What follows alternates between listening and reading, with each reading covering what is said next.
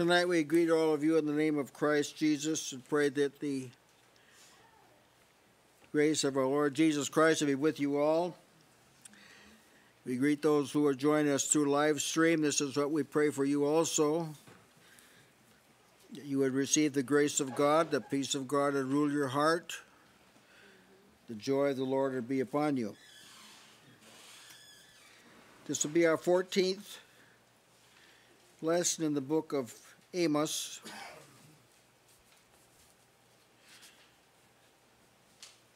One of those prophets that received a message that was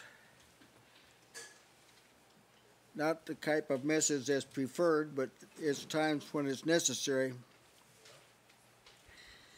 When the hearts of men grow hard, calloused, insensitive to the things of God, they lose a sense of the meaning of judgment. They don't like to think about it. They tend to modify thoughts about it. They're quite willing to philosophize about judgment, which is like a game people play, philosophizing about truth. It's like the church version of Monopoly. Oh, it's phenomenal. When you see it, it's phenomenal. How much game playing is going on in the name of Christ. At any rate, when you philosophize about judgment, you never take it seriously. That's one of the handicaps of philosophy. It detaches value from what you're talking about, neutralizes it, makes it optional, makes it not necessary. That's what philosophy does. That's why philosophers are generally very cold-hearted people. They're also rather ignorant people, impractical people. Why? Well, because philosophy is of man and through man and to man. Now, God speaks to people like this about judgment. They don't take it too seriously, but he speaks about it. Knowing this, and in Israel's case, he first of all announces judgment that's going to take place on people that are around him, not on them. He tells them ahead of time who these people are. In the case of Amos, he names who they are, names the cities who they are. There's about the judges and the kings and the princes and the temples, and he tells all in the high places, and he tells what he's going to do to these people round about them. Because the people of God that he's talking to are lethargic. They're dozy. They've fallen asleep. Oh, but they can perk up when they hear about something happening to somebody else. That kind of wakes them up. So that's what he's doing. That's exactly what he's doing. He's sensitizing them to his judgment by drawing attention to other people that suffer it at his hands. And he knows that when he gets the attention of these people, a lot of them will say, well, they had it coming. It's about time. It's just about time something happened to those people. See, he knows that they're going to think like this, but there's a little crack in their heart. Happens so that he's able to work with them a little more. If you can get them to pay attention to God's judgment over there, it'll be easier to get them woke up about his judgment here. For the trusting one, this is a gracious provision, that you don't have to learn the first-hand method all the time. If the only time you learn something is when the hammer fell on you, well, I'm glad it's not that way. Each day, in view of this kind of arrangement, each day can be filled with glorious revelations about the nature of God. You can see it in the neighbor, you can see it in the government, see it in the school system, you can see it all over the place. It may be blessing, it may be judgment, but you can see the hand of God all around you.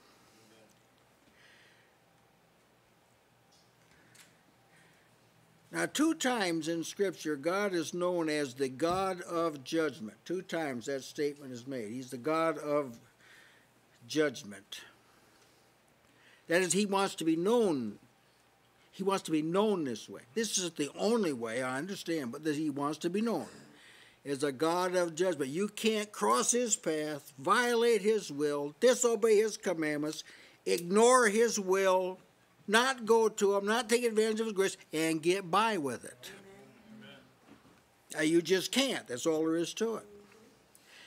And that's in view of grace and everything else. That's the way it is. Those in Christ are warned. It is a fearful thing. Now, you think a tornado's bad? It's a fearful thing to fall into the hands of the living God. Amen. Scary. Amen. Just say it's scary. Again, the people of God are challenged. Do we provoke the Lord to jealousy? You going to take something that belongs to God and give it to somebody else? Huh? You think you can get by with that? Do you really think this? Is God that loving? Is he? You got a Bible now full of examples. That's what the jealous means. You take something that belongs to him, like thou shalt love the Lord thy God with all thy heart, all thy soul, all thy mind, all thy strength. That's what you're to do. That's what the commandment is. But some people take that and they transfer it to sports. Amen. Athletics, entertainment, work. They transfer that to somebody else. That belongs to God. Amen.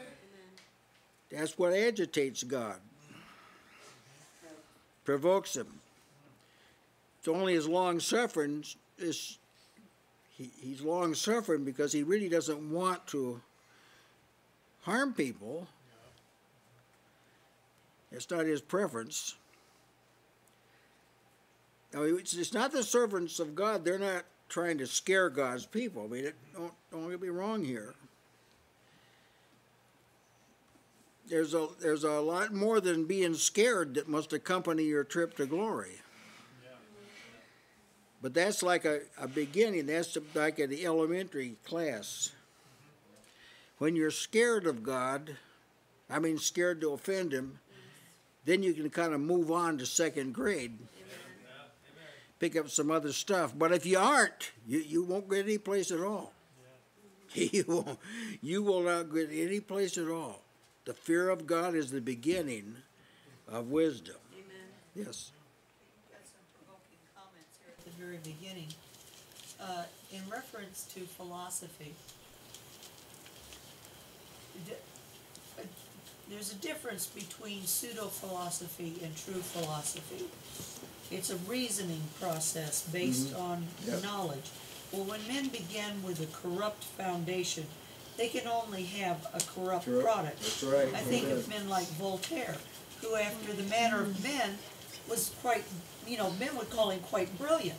But he was corrupt at the foundation, therefore he could not produce anything that would really be profitable men. If anything, he called down a greater condemnation on himself because the things that he did know he rejected, and then came to conclusions that actually provoked other men to move away from the truth and challenged God as though his intelligence was to be vaunted against heaven.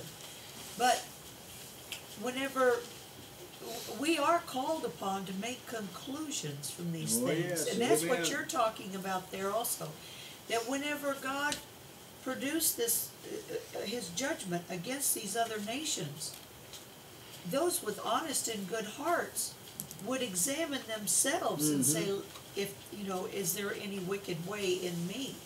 Have I been guilty of this? What God is showing us something here. Am I right with God? And as we're going through this series in Amos, this isn't just an intellectual exercise for us either. As we see these judgments that God pronounced and carried out in all of these nations, and particularly in Israel. So judgment begins at the house of God. Amen. then we should take the more earnest heed at these things, because we're sinning against a greater light if we are guilty in any of these areas. Amen. And we live in a generation where we're adrift in this kind of a mentality. Amen. Amen. Those in Christ are also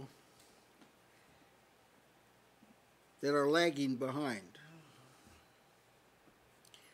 See, this is what I hate about the modern church. Laggers are welcome. That's what I despise it. I despise anything that flies under the banner of Jesus that makes people that are lagging behind and dragging their feet comfortable. Because I happen to know they are in a dangerous position. Now here's what God says about that. If we sin willfully, it's out of preference, after that we receive the knowledge of the truth, there remains no, this is in the original language too, and it's in all the modern versions too. There remains no more sacrifice for sin. Amen. That's something that's not going to be covered. Yeah. That's what he's saying now.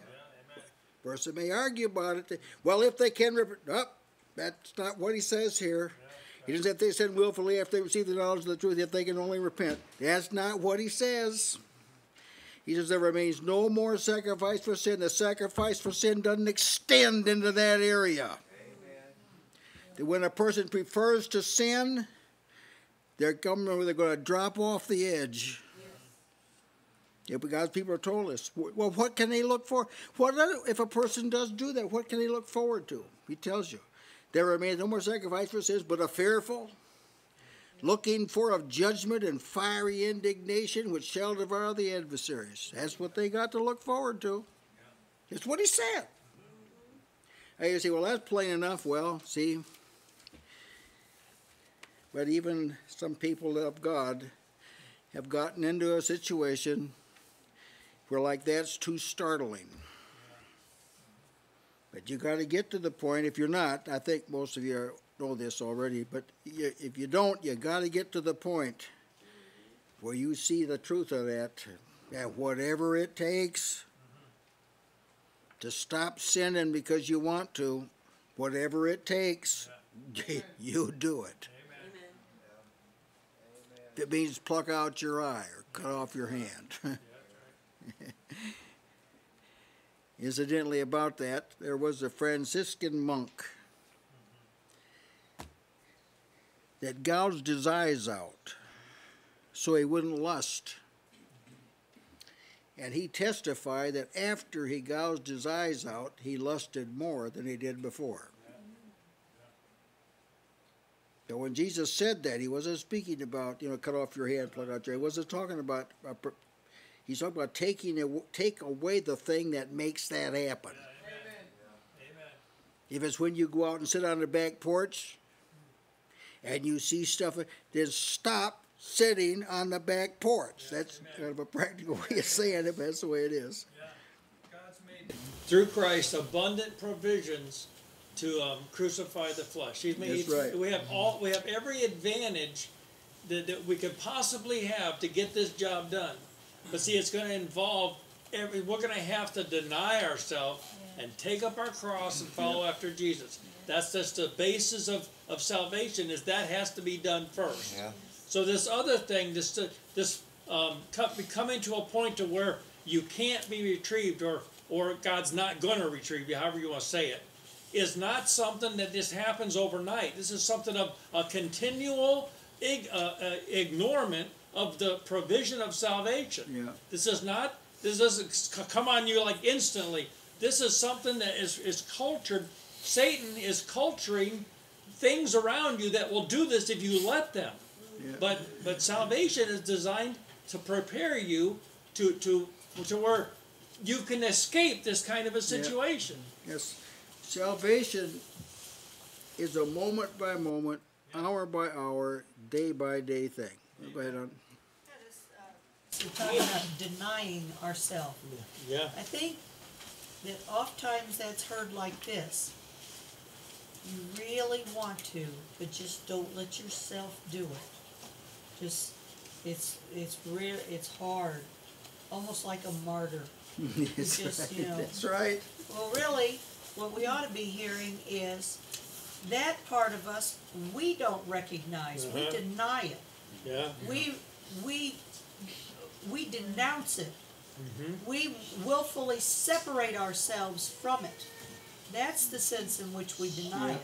We won't be part of it. We won't allow it to be part of us. We'll have none of it. We deny it.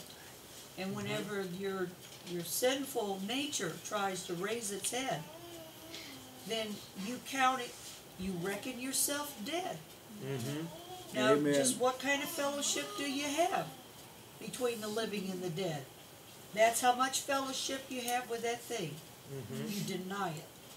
Amen. Sister That's Melissa. why you give advantage to the spirit and disadvantage to the flesh. Like That's you right. said, Amen. you disadvantage the flesh being able to do anything that you would, in the flesh, desire to do that would be a sin. Yeah. Amen. People can't just get away by sinning. The Lord will take care of them. The Lord won't let them pass.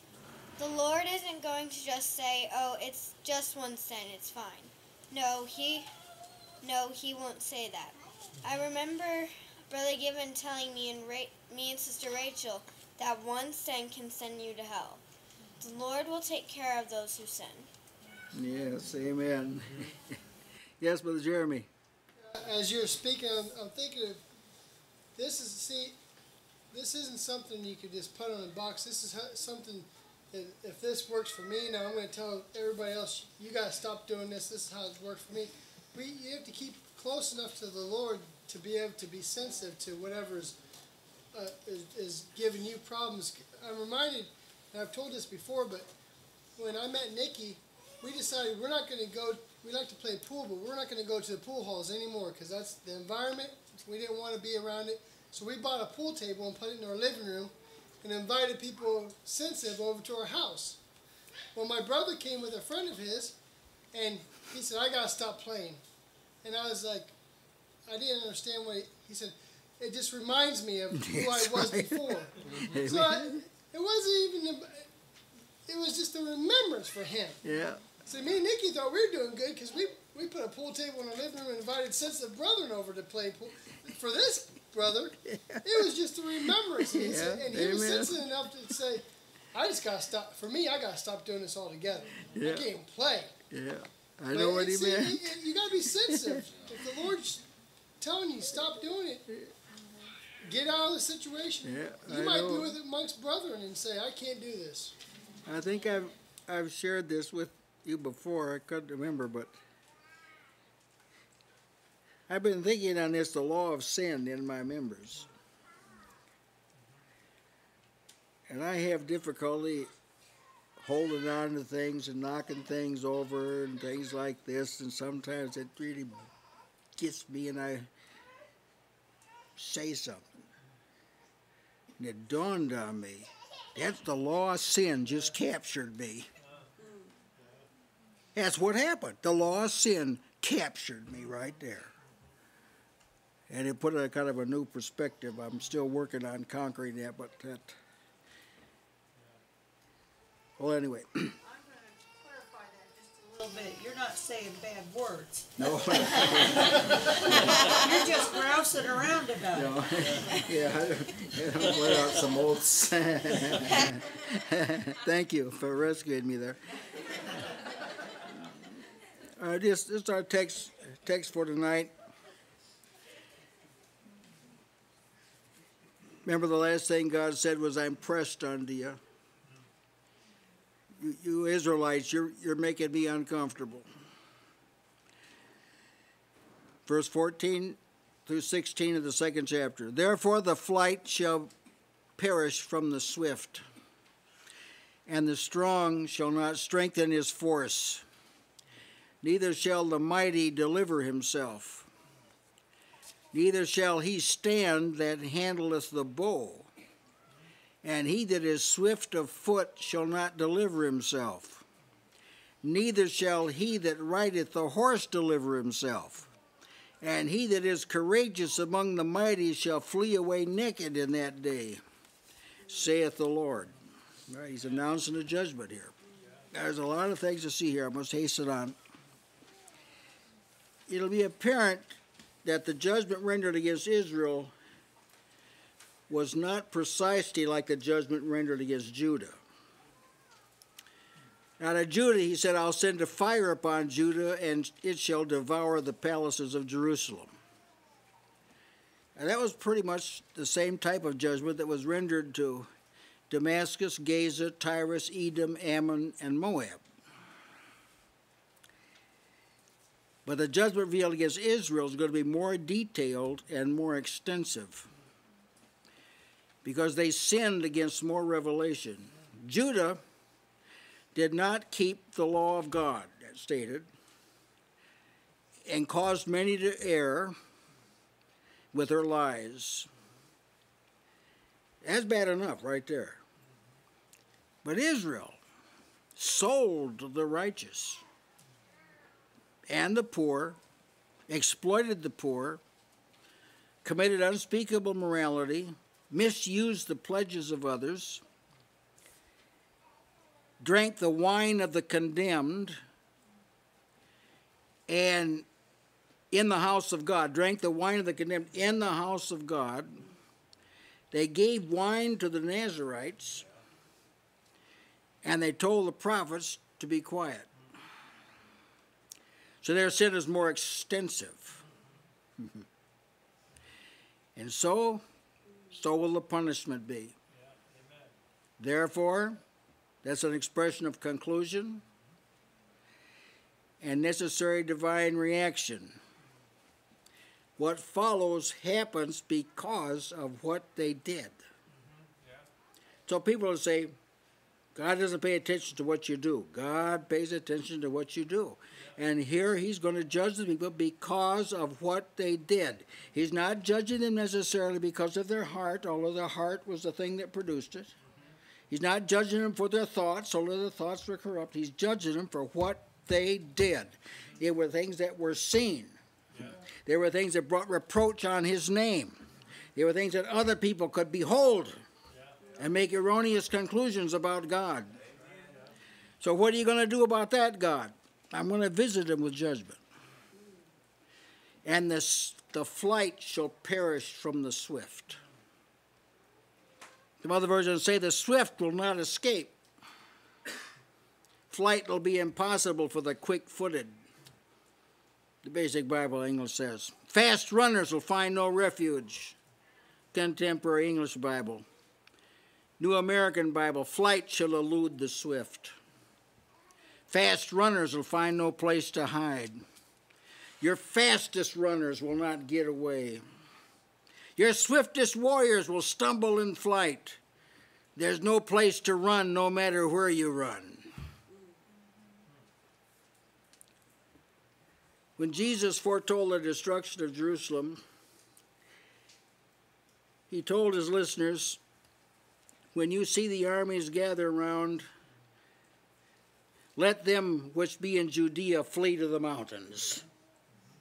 A way of escape. It was judgment from God, but they could get, if you saw it coming, you could get away from it.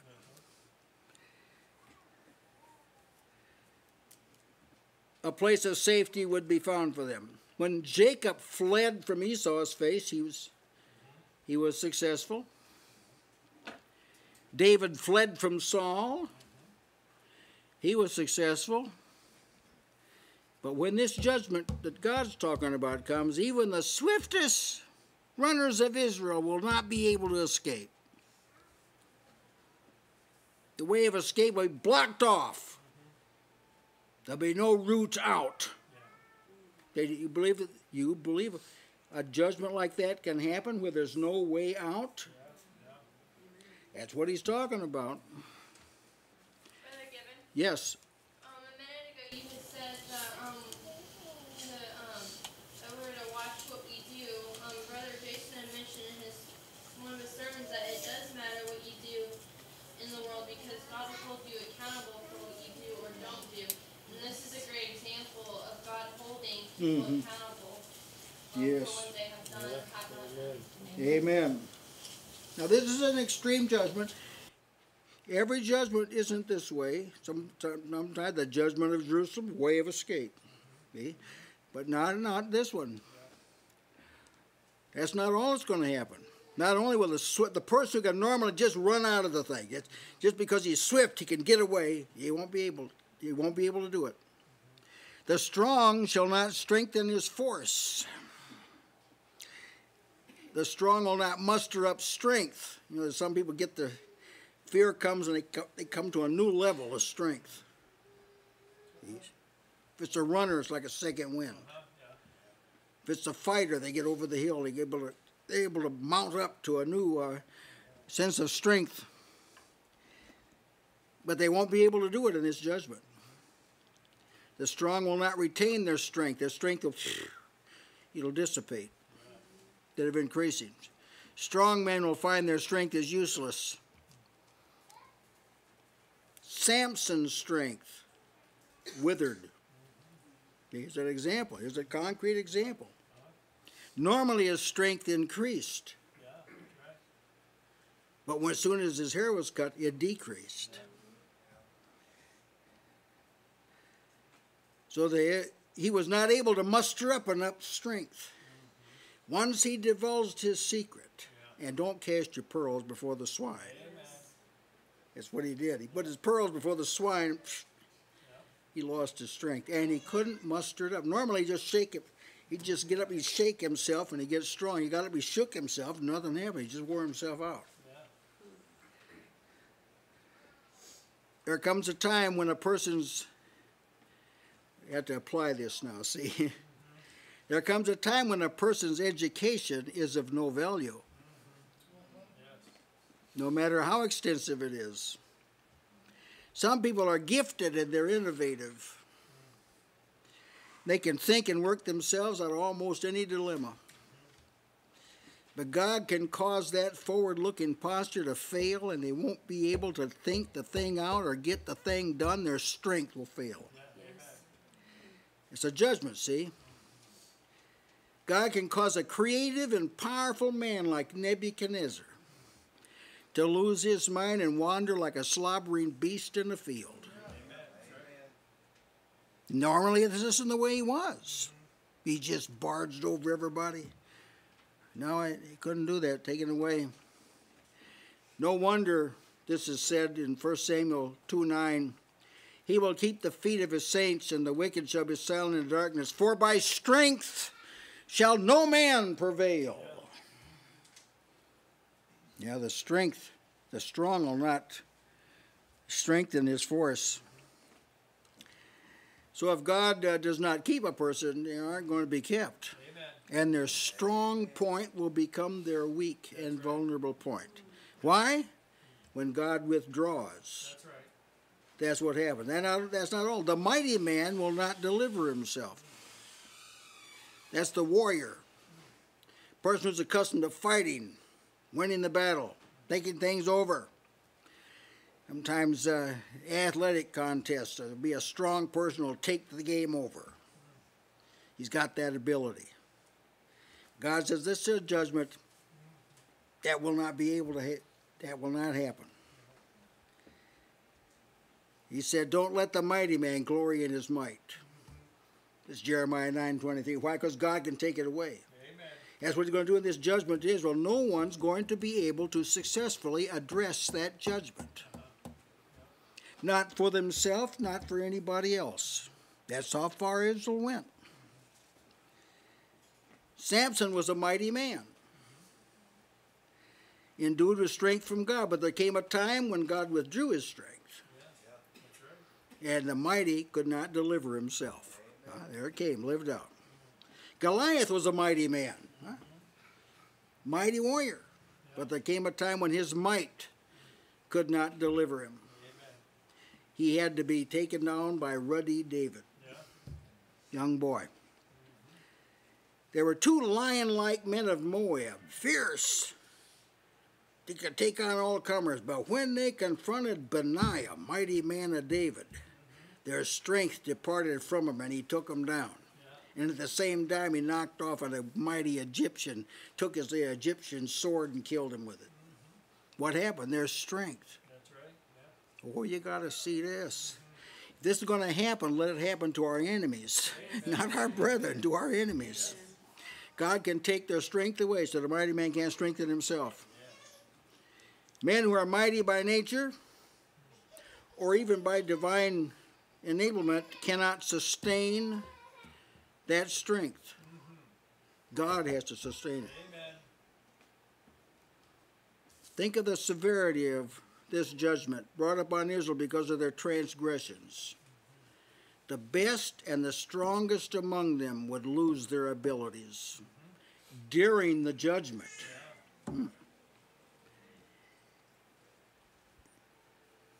Normally devoted to the protection of the people, all these gifted people would just it'd take away, it would taken away from them, nothing they could do. Judah? This is an example of God setting up and taking down as he wills. That's right. Nothing man does can stop God from doing what he wills. Now, maybe this is what's happened in our day.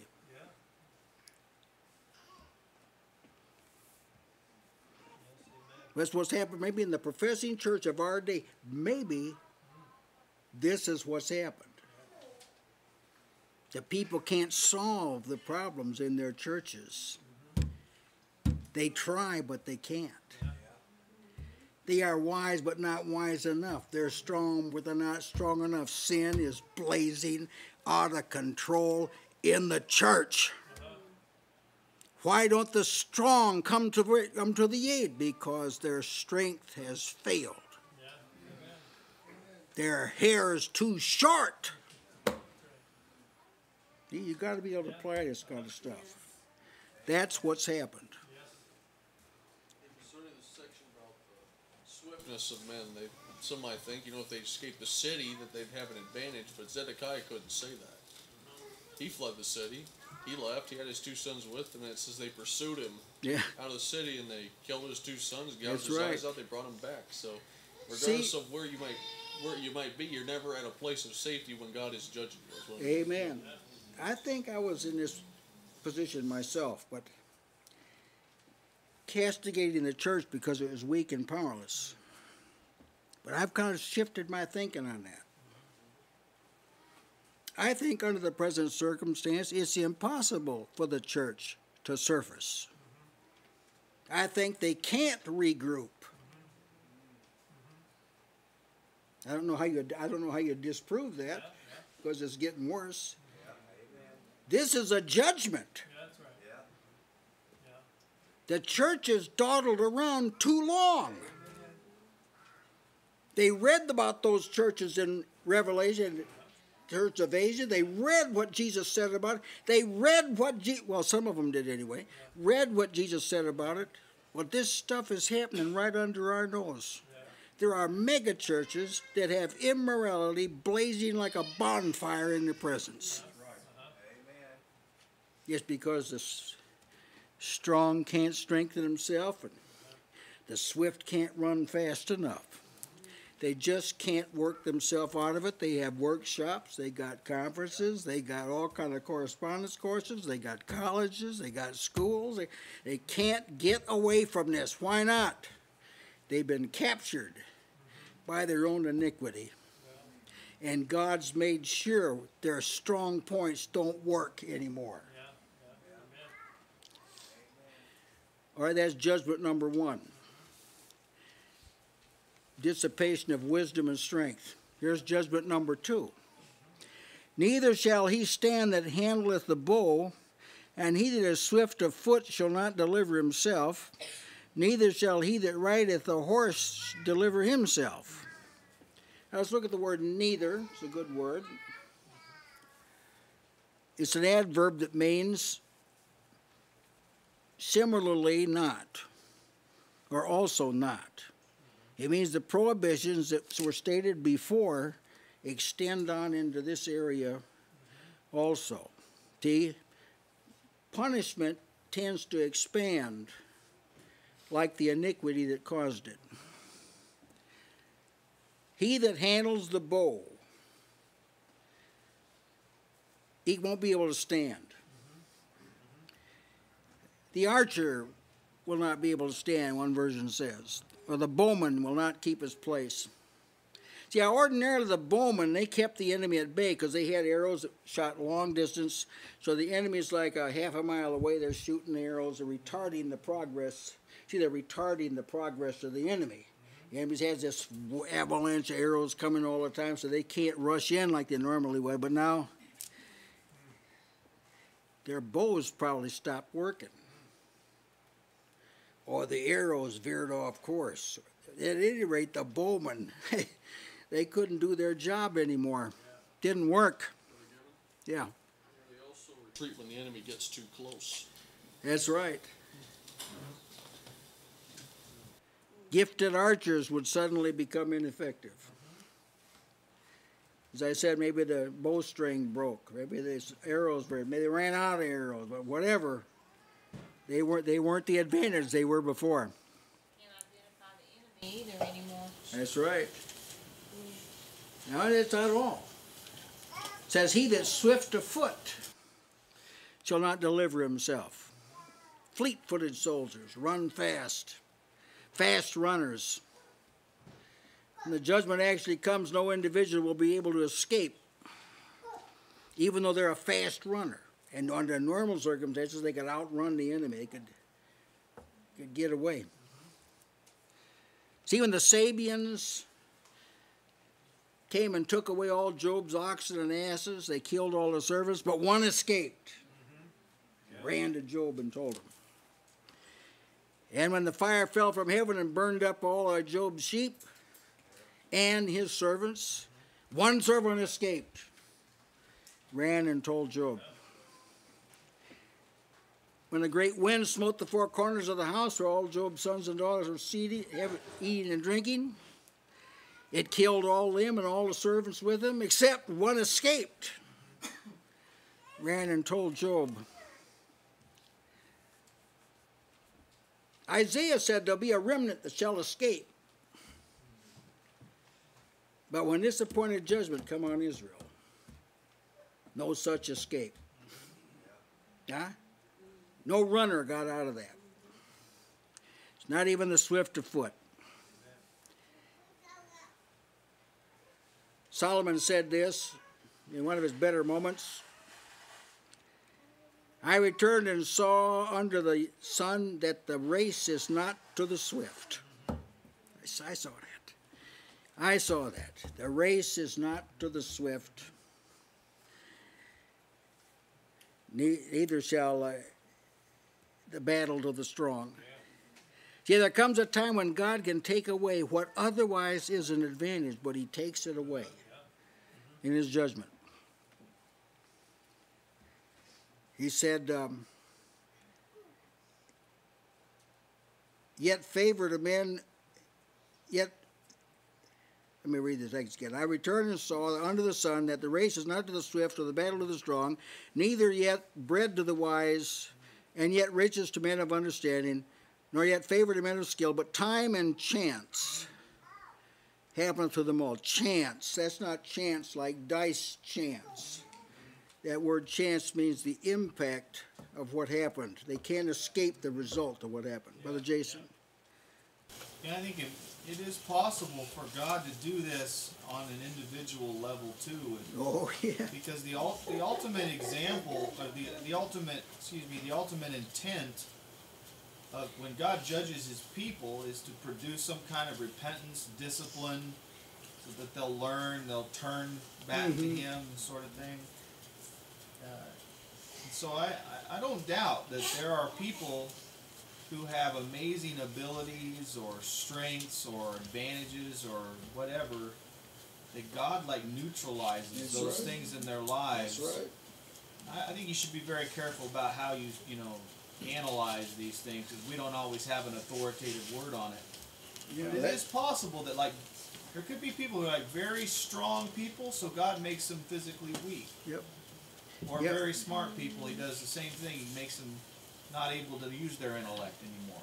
To produce some kind of, that these people might, see, they're relying on those things. That's people right. who have these things rely on them instead of God. And so it's possible God, for the salvation of that person, Yeah, take it away. take it away.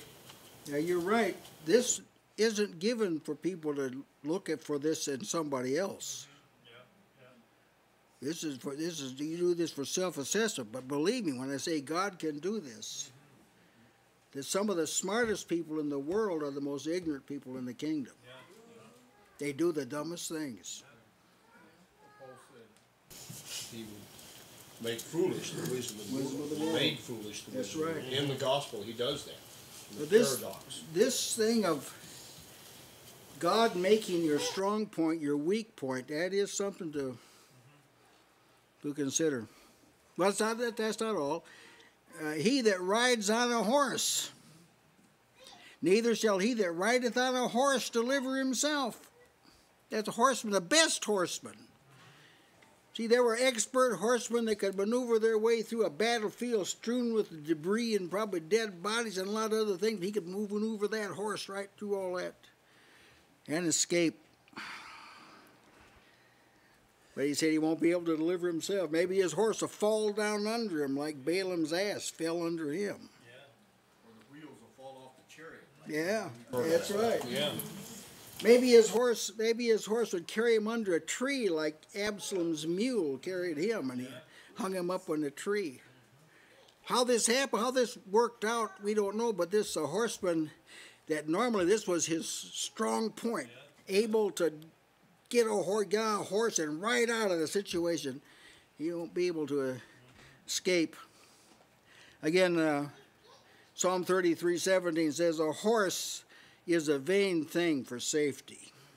I mean, you don't depend on horses. The horse is prepared against the day of battle, Proverbs 21:31 says, but safety is of the Lord, not of the horse. Amen. Yeah, Brother Gibbon, maybe people will say, well, I don't worry about tornadoes. I have a safe room. Yeah. Is that right? Yeah.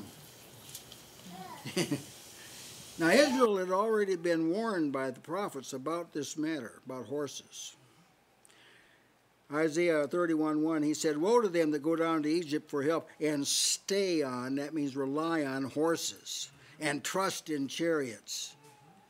Or, let's update a little bit, and trust in aircraft or nuclear war, or you can throw in there whatever you want. Woe to that person that thinks on that.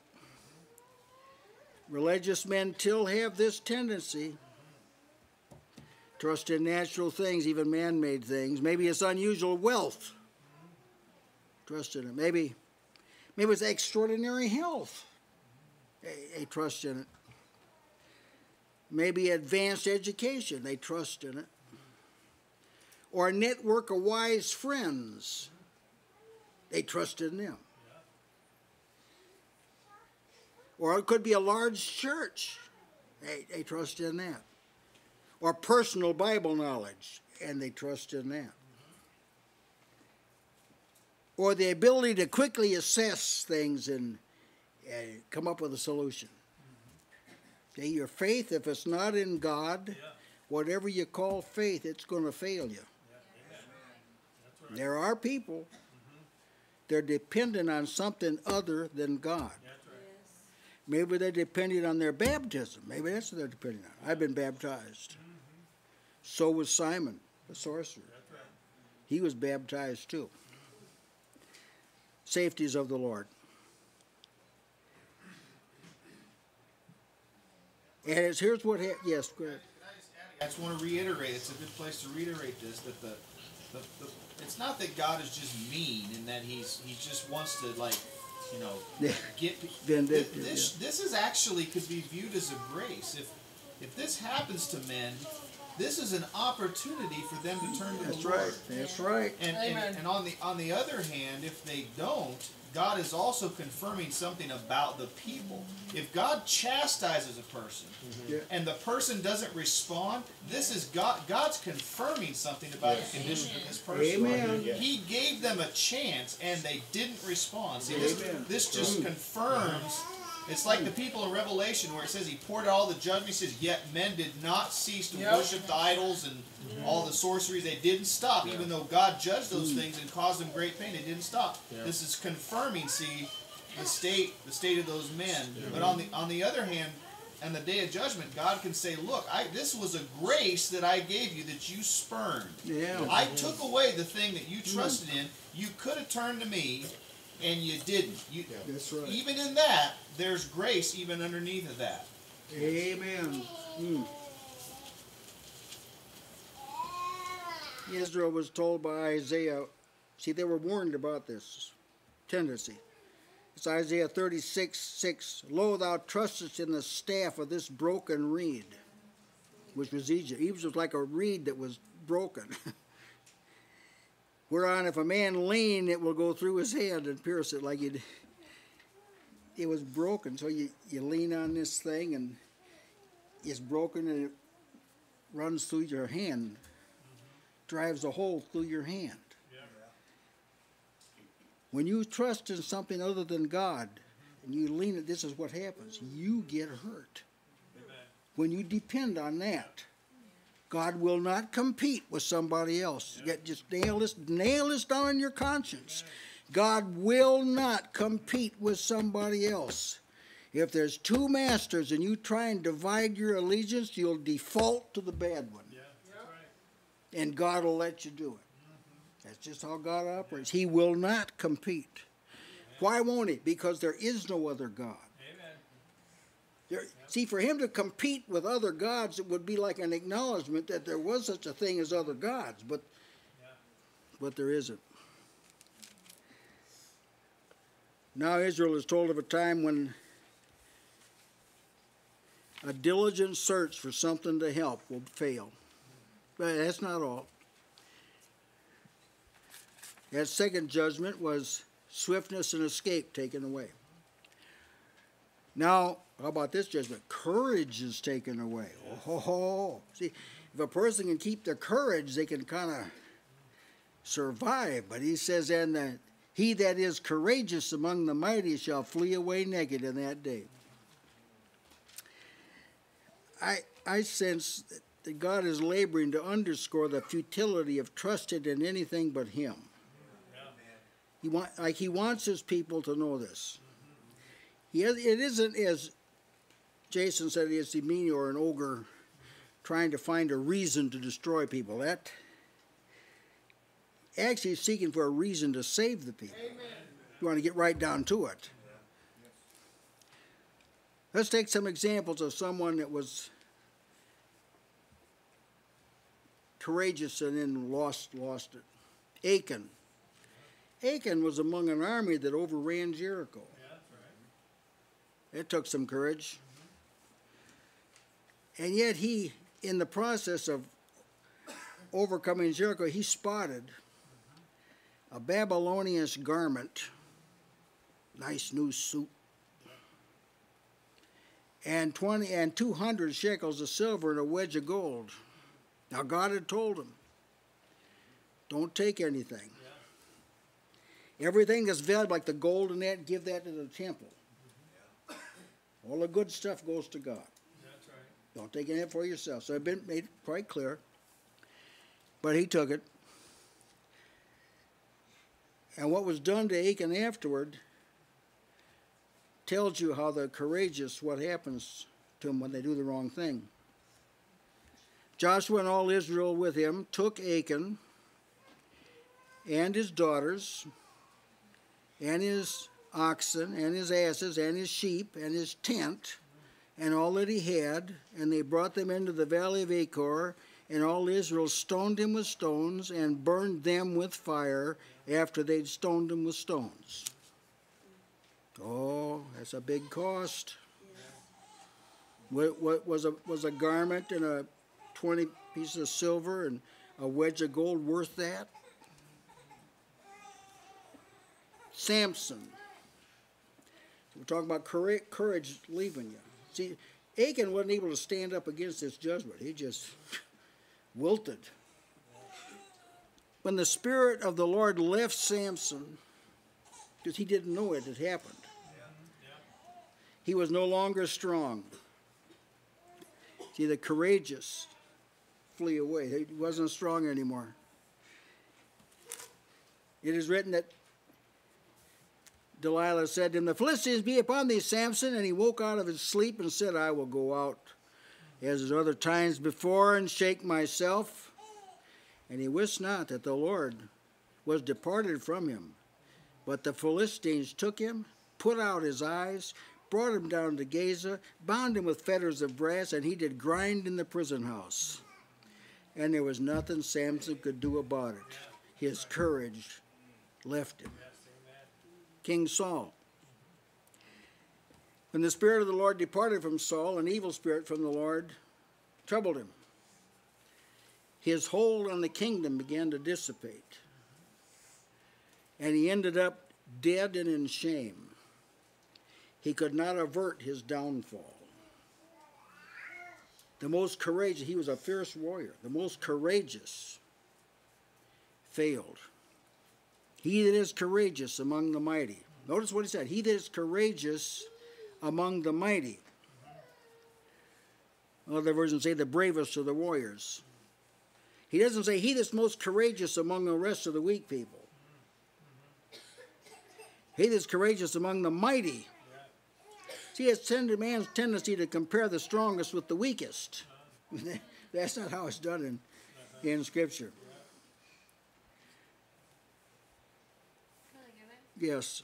Considering as you've been talking about each of these men, how every time the Lord left them, something else left with him. That's right. And for an example, if you go to take a plant out of the ground, the only thing that you see before you get down to the roots is just the plant. There are things that aren't seen below the ground, and how when you take all that out, you take out the plant plus all these roots that are below the plant that aren't normally seen. Now each of these, the Lord took away the courage, he took away the resources he was giving to them, and many other things that sustained them. Yeah, that's right. Yeah. Amen. Brother Kevin? Yeah. Yeah, particularly with Samson, as you were going through that, thing about him is he had like special, like divine strength, you could say. Like the things he could do wasn't anyone could do. You hand Goliath a jawbone, he couldn't kill 1,000 armed men. And these are things that were like, no one could do it. And so imagine after killing 1,000 men, these men coming in to take him, it probably looked like a pretty easy task. He probably thought, well, this will be nothing. Yeah. He's like, he probably thought of other things that he'd done, carried gates on his shoulders, but he couldn't even do that. That's right. He's like, it's not like his strength went down just a few notches. I mean, it went from the highest to lowest. That's 0. right. Amen. So when the Lord departs, like, even the things that would appear to be easy, the easiest of tasks couldn't even be done without the Lord. Yeah. Amen. Yeah, I can see that when a person, you're going along crucifying the flesh, but you're not dependent on your ability to crucify the flesh. You're dependent on the God who gives you the grace to crucify the flesh. Regimented systems of recovery don't teach you that. Yeah, that's right. That's right. I was considering those who are sensitive to the Lord can be told or given an indication that judgment is coming so that they can prepare and avert the coming judgment. Amen. So in these examples, there's a sense of obtuseness. Yes. That I keep coming back to the example of Samson, that he wist not that the Lord had departed. Yeah. They didn't realize this until the judgment was already upon That's them. right. The judgment overtook them, and then they were able to escape. That's right. Amen. Yeah. I was also considering, you touched on earlier about this state that man can be in where they're beyond recovery. And just adding to that part of what makes it so dangerous is that the person doesn't even know that. Yes. They have absolutely no idea they're in that state. Doesn't know it till he's in a condition that calls for the exercise of power he once knew. Yeah. Now the courageous among the mighty. That's like the comparison of David's 30 premier soldiers with the rest of his army, which were all extraordinary soldiers, but there were 30 that were like, they were courageous among the mighty. And then among the 30, there was 3 that were, there were 3 that were greater than the 30. The mightiest, the most courageous among the mighty. There were the disciples, there were the multitudes of people, there were the disciples, then there were the 3, then there was Peter. See, so that's great, the strongest and the mightiest. And how would these brave, courageous soldiers respond to this judgment of the Lord? They shall flee away naked. Other versions emphasize he's not talking about stark naked or without clothes. That's not what he's talking about. The New Jerusalem Bible says he will jettison, throw overboard his arms, and run away that day. New Living Translation says he'll drop their weapons and run for their lives. The idea is not merely run away without clothes. The idea is these weapons are no good. They'll treat the weapons like they treated the wheat on board that ship that Paul was on. Remember, they threw the wheat overboard. Normally, this is necessary to sustain life, but time of storm is worthless. Pharaoh's army regretted their armor. Oh, when yeah. the Red Sea fell. Amen. Amen. Yeah, that's right. To a soldier, that weaponry was important, but when they didn't have courage, it was useless. Now this explains a lot of people's dilemmas. The church is in a condition now that agitates the head. I'm afraid he's having to say too often, I find somewhat against thee. There were just a few churches, 3 churches that he said that to, or the 7. I have something against you. See, too often today, infractions against God's will are growing among professing Christians.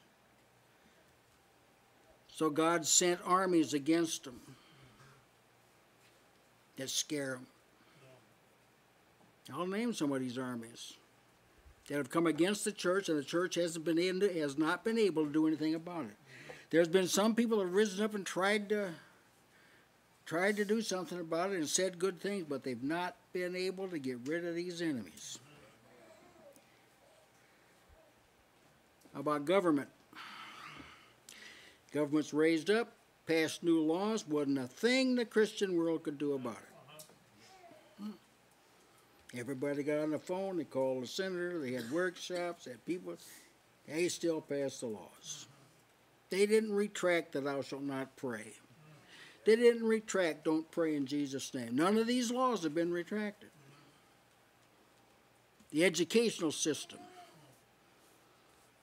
it's risen up against the church. Field of entertainment, risen up, it's out competing for the attention of the church. And the dreadful engine of organizationalism. These are like Midianites, Philistines, Syrians, and Chaldeans that have successfully oppressed the church. Why? Because the church is dead. Nobody looks at today's contemporary church and even thinks about God. And if someone says they do, they just are uninformed and simplistic people. This is not the way it is. If in a government circle someone rises up and says they're a Christian, they laugh. If a media man comes on and explains a storm by saying that God's judgment fell, he's mocked. What's happened? The courageous among the mighty, they don't have any influence. It doesn't mean they're not good people. They just don't have any influence. What is that? God's level of judgment. You didn't hear from me, so I'm going to send you strong delusion. So you'll believe a lie, and I'll damn you because you believed it, and I'll be just in doing it. This is how God operates, brethren. For those who can see it, the church is being held hostage by its enemies. What's the answer? Well,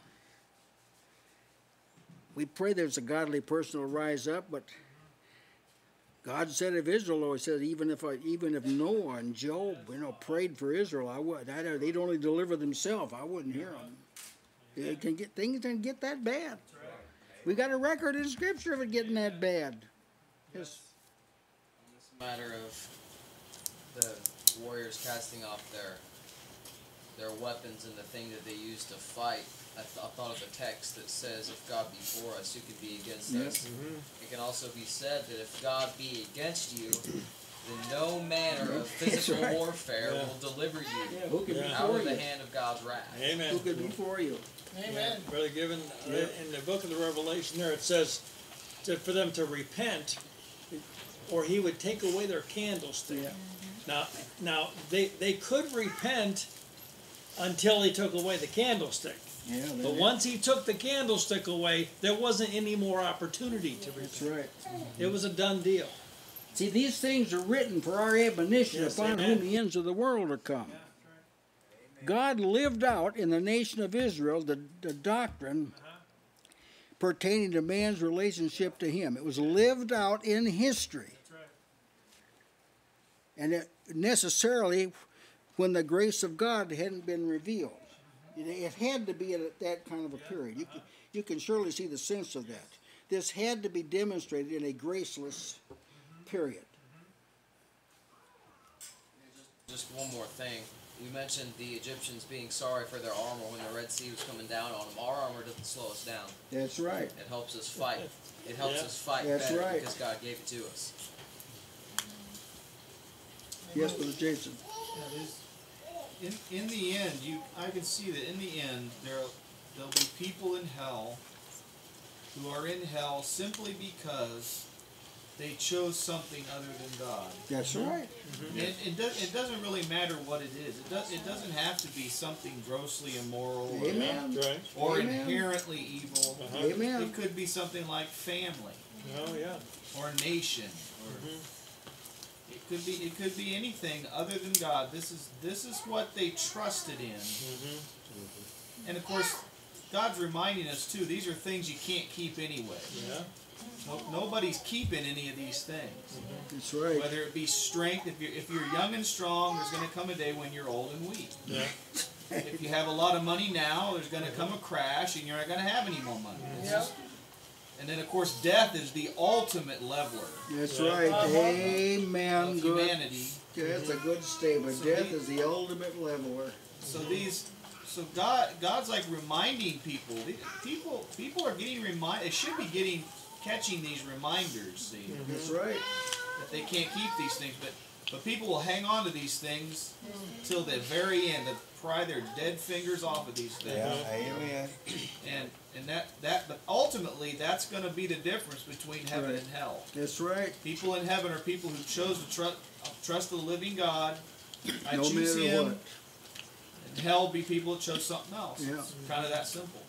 If that meant I'm going to have to sit at the gate of a rich man and beg. But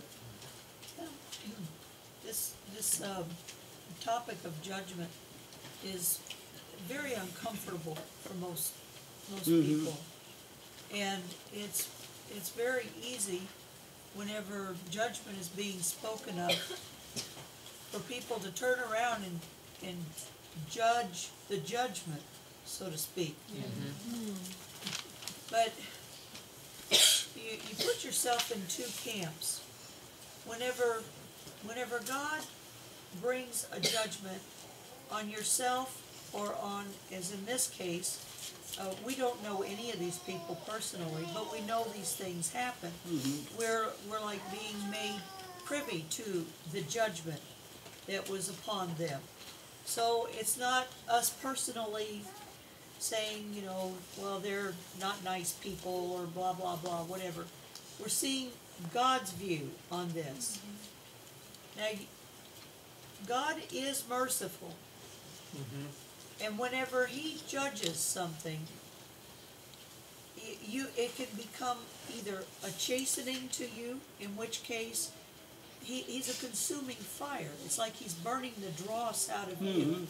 You're actually being separated from the thing that causes God to condemn. And in which case you've been chastened, and then you can be received. But if you won't receive the chastening, if you won't pay attention, if you won't give heed, then you become a partaker in that, so as you yourself become kindling, so to speak, for the fire of God. You're gonna drink the dregs of the judgment. You're going to own the judgment without any kind of recovery, because you have chosen to affiliate with and to partake of, imbibe, whatever, but you're identified with the thing that God condemns. You weren't turned from it. Amen. I wanted to say this also, that he judged this generation of Israelites, but he did not extinguish Israel. There was a remnant preserved, and it would later surface. The same as in the church. There's been generations where severe judgments have been poured out, but he did not eliminate. He didn't eliminate the church. There's still this remnant. Now, it's my persuasion that we are living in a rejected generation. That's my own personal persuasion. There's exceptions to the rule, but as a whole, this generation is done. But another generation will rise. There'll be a Timothy and a Titus, but another generation rise that will look back on what's happened, like Daniel looked back and Nehemiah looked back. They looked back and saw what happened, and it compelled them, see, to go forward. So this is another reason for keeping the faith.